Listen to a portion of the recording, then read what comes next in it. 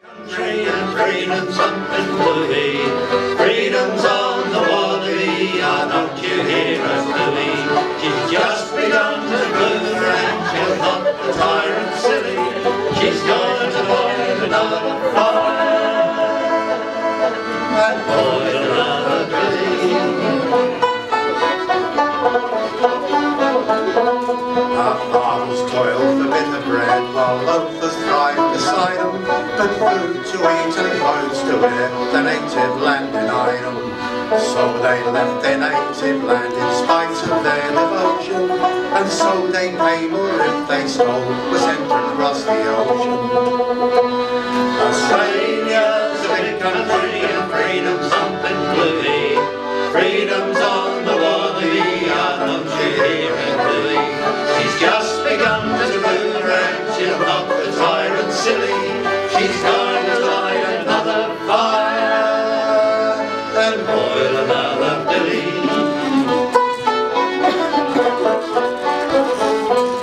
Then freedom couldn't stand the glare of royalty's regalia.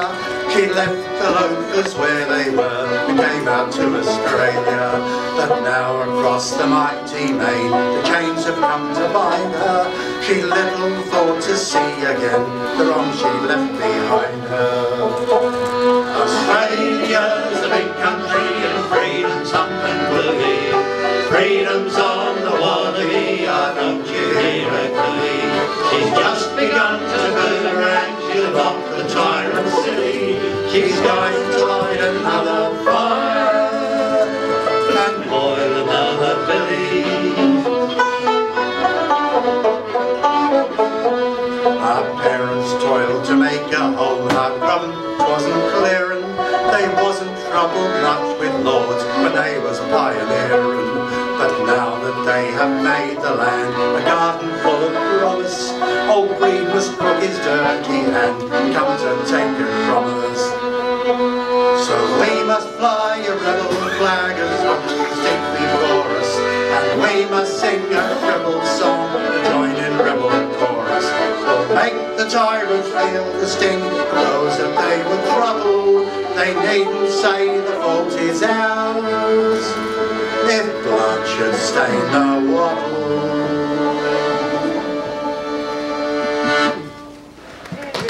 1967 to 1922 is universally acknowledged to be one of the very finest of all Australian writers, and truly unique among literary figures.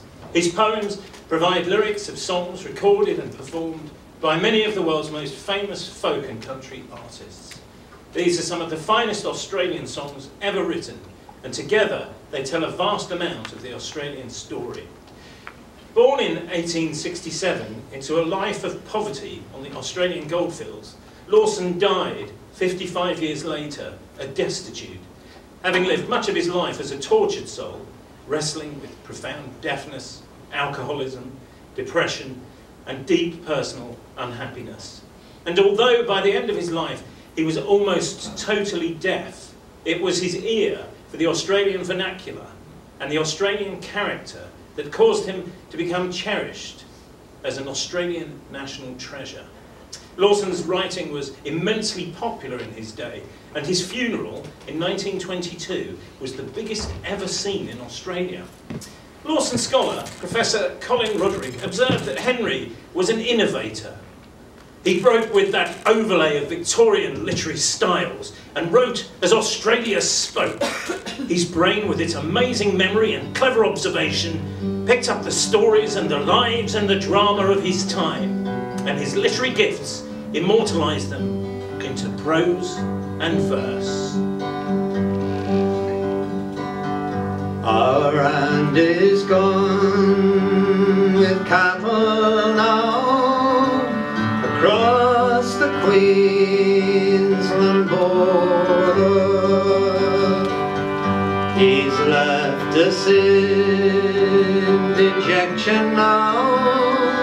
Our thoughts are out of order. He's left us in dejection now. Our thoughts are out of order.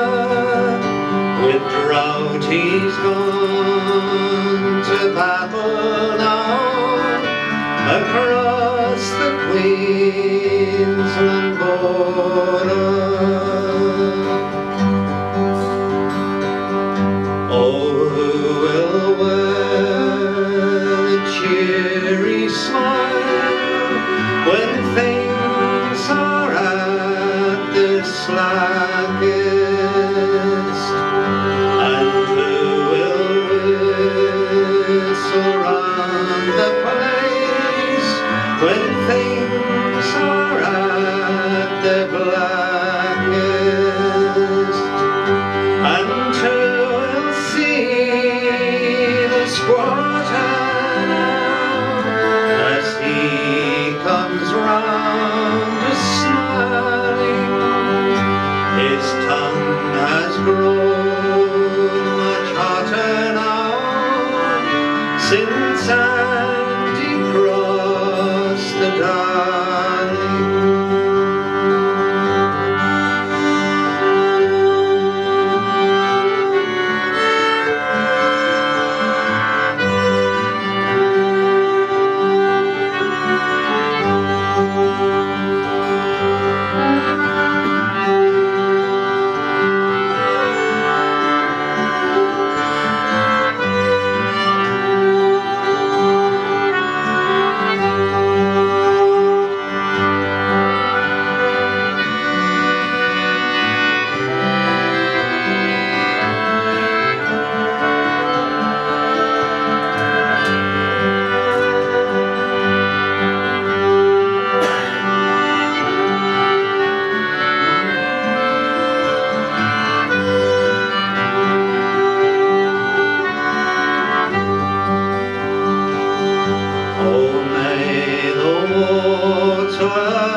Torrents flow, and may the tanks run over, and may the grass grow tall and green in the pathways of the drover, and may the angels send us rain in desert pastures sandy, and when the summer comes again, may God it bring us Andy.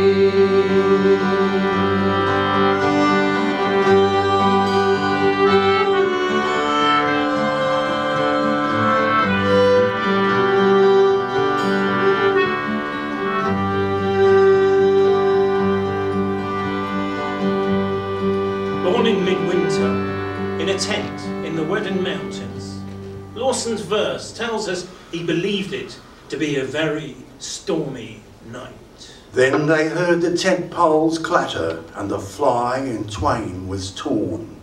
'Twas the soiled rag of a tatter of the tent where I was born. Does it matter?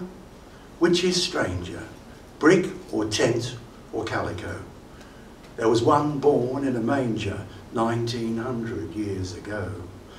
For my beds were camp beds and tramp beds and damp beds, and my beds were dry beds on drought-stricken ground.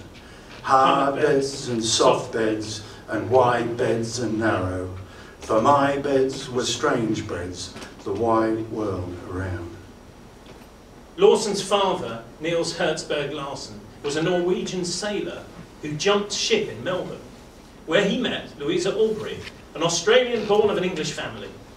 Together, they set off on a 300-kilometre trek in a horse and cart to try for fortune on the goldfields. After about a year and a half, with no luck, and with his name anglicised to Peter Lawson, Nielsen gave up the gold, and the family shifted to a tent in a paddock near Louisa's parents' hotel at a place called New Pipe Clay. I had a dreamy recollection of the place as a hut. Some of my people said it was a tent on a good frame, for father was a carpenter. But mother tells me that he built a bark room in front, lined with scrim, papered with newspapers, with a whitewashed floor, with mats, a fireplace in front, by the side a door, and a glass door, relic of the rush, I suppose. The tent was the same that I was born in, on the Grenfell goldfields years before, and brought back to pipe clay. The Alburys, Louisa's family, were important to Henry, and their stories feature in his, as do the hills and gullies and all the people of his first 16 years in Gulgong. Granny lived in an old weatherboard place. I don't remember if the old lady had any special points about her, except her nose and chin. But I was extremely fond of her until the day she died. When I was about 4, and my brother 2, we had a song about Auntie, Auntie to come. Sometimes Mother would tell us that if we sang that song, Auntie would come. And we'd sing it, and sure enough, she'd come in while we were singing it, and rush in and kiss us. We thought it very wonderful. The bright gleam of gold drew Peter all his days with little luck. Some say that when he picked the place for the family selection, he chose it more for the hope of finding gold under it than being able to farm on it. But to the young Lawson, it was magic. Then a tremendous thing happened. Father built a 2-room slab and bark hut on the flat on the other side of the gully, and on the other side of the world, as it was then. Grandfather came in with a load of stringy bark slabs and stringy bark poles for a kitchen.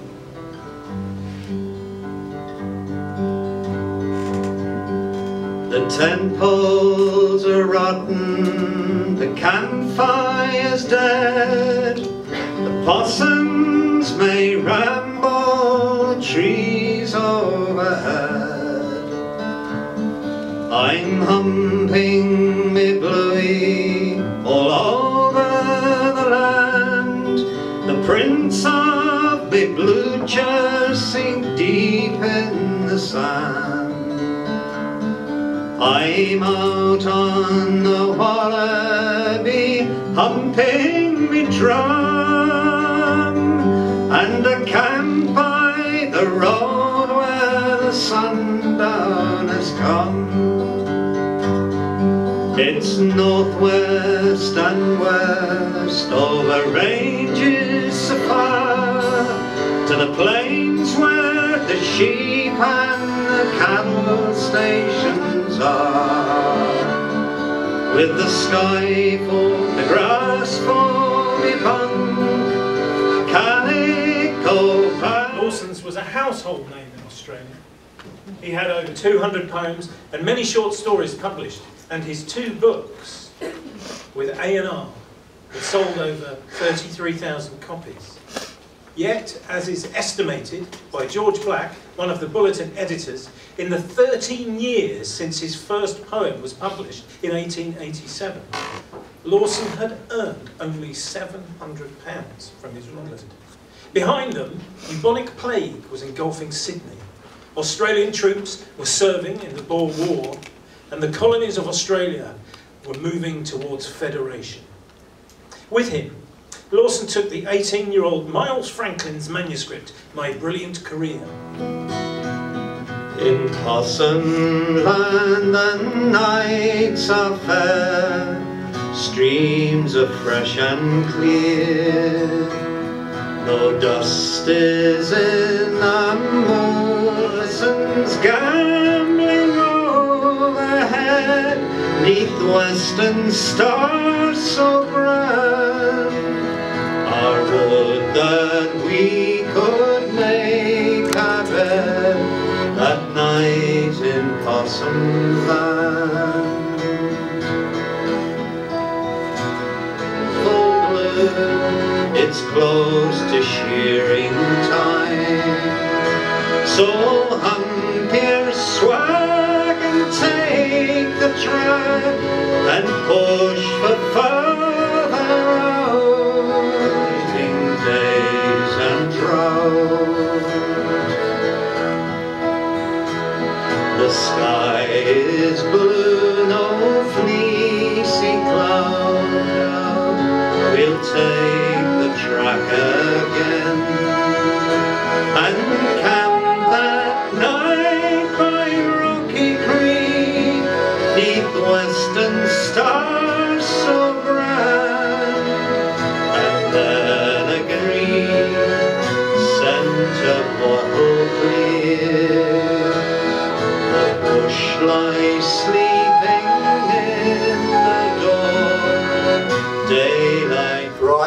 lost in London fog, the glory of the day. The old sweet scent of wattle bloom is faint and far away. And in the same poem, I mind the time when that Hannah Thorburn, Lawson's spirit girl, was also occupying his thoughts.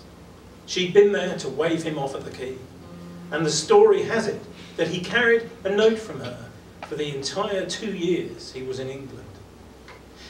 The family moved to the English village of... They say that I never have written of love as writer of songs should do.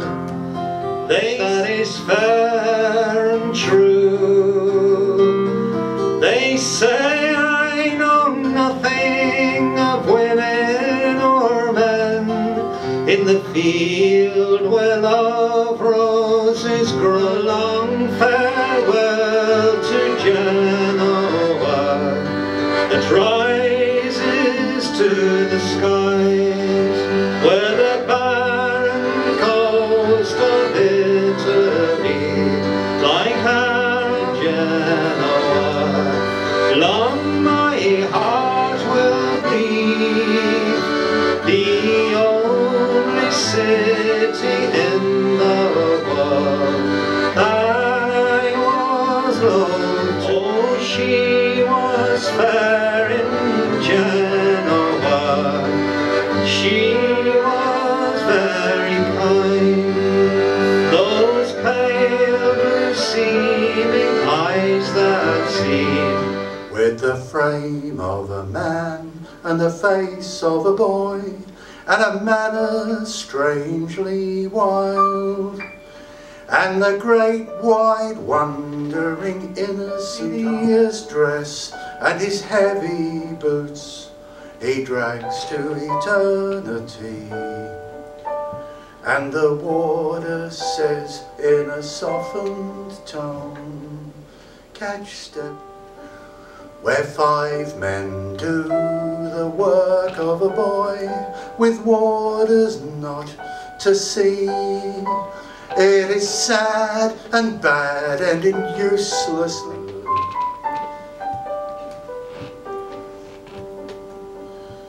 The great round church with its volume of sound, where we dare not turn our eyes. They take us there from our separate hells to sing of paradise, and weareth the thorny crown.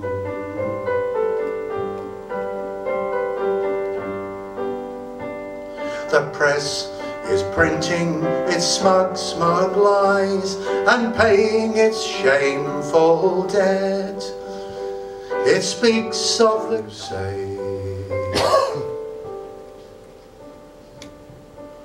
The clever scoundrels are all outside, and the moneyless mugs in jail. Men do 12 months for a mad wife's life. Did you hear the children singing? Oh, my brothers, oh, my sisters. Did you hear the children sing? Shine and the rain, like they'll never sing again. Hear the little schoolgirls singing as our troops went swinging past. Brothers, oh, my sisters, did you hear the children singing for the first man and the last, as they marched away? Oh, my brothers, oh, my sisters, shall you hear the children singing in the sunshine and the rain? Boys, come home again. There'll be tears of orphan children when our boys come home. At the harvest time, they were Scots of the Riverina, and to run from home was a crime. The old man burned his letters, the first and the last he burned.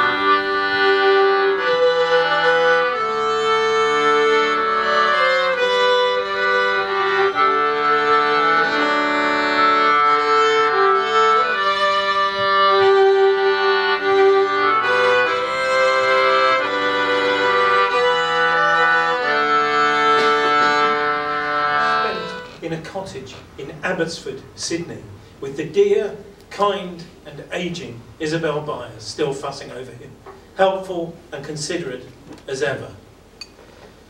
On the night train, the last poem from Lawson.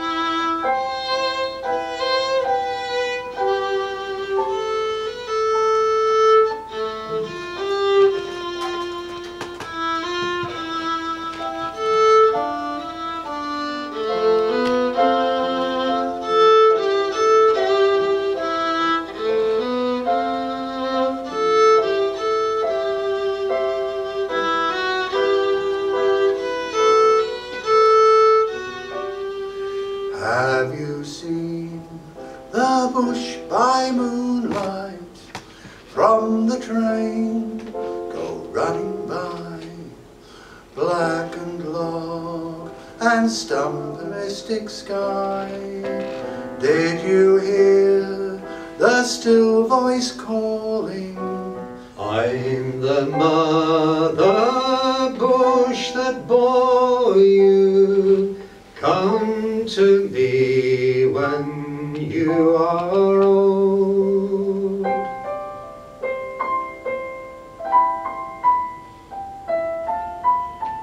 Calling when your heart was young and bold. I'm the mother bush that nursed you. Come to me.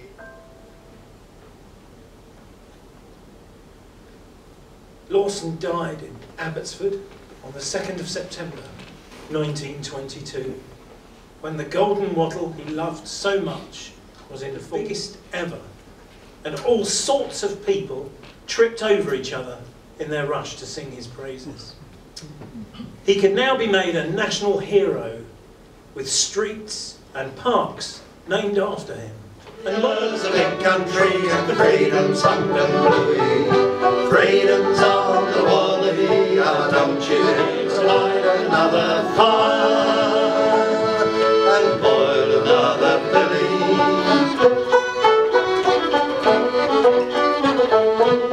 Our fathers toil for bitter bread, while loafers thrive left their native land in spite of their devotion.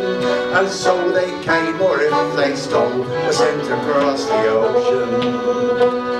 Australia's a big country and freedom's hung and bluey, and she'll hunt the tyrant silly.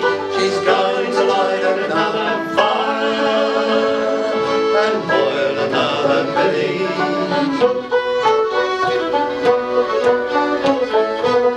They were and came out to Australia, but now across the mighty main the chains have come to bind her. She little thought to see again the wrong she left behind her. Australia's a big billy, she's just begun to boomerang. She'll hunt the tyrant silly. She's going to light another fire and boil another billy. They wasn't troubled much by lords when they was pioneering, but now that we have made the land a garden full of promise, old Green must crook his dirty hand, and come we must sing a rebel song. join in rebel chorus, or make the tyrants feel the sting of those that they will trouble. They needn't say the fault is ours. Freedom's on the wally, oh, don't you hear her cooing? She's just begun to boomerang, she'll knock the tyrants silly. She's going to light another fire.